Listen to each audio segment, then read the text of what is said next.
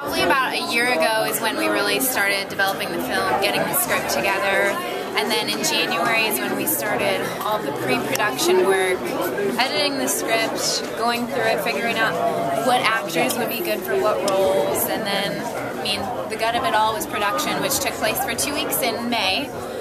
First 2 weeks, and I mean, it was crazy. Probably a crew of about 30 plus people. For exact number, you'd probably want to get with Mr. Price.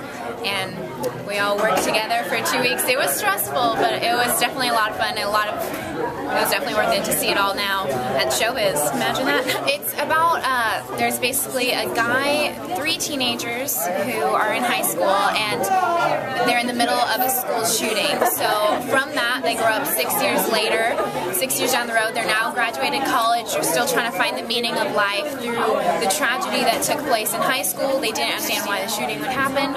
And then another tragedy strikes at their high school.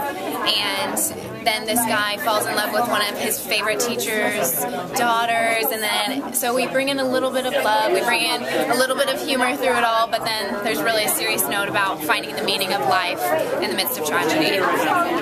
For a full version of the story, pick up a copy of the Waxahachie Daily Light or read it online at waxahachietx.com. This has been Andrew Branker reporting.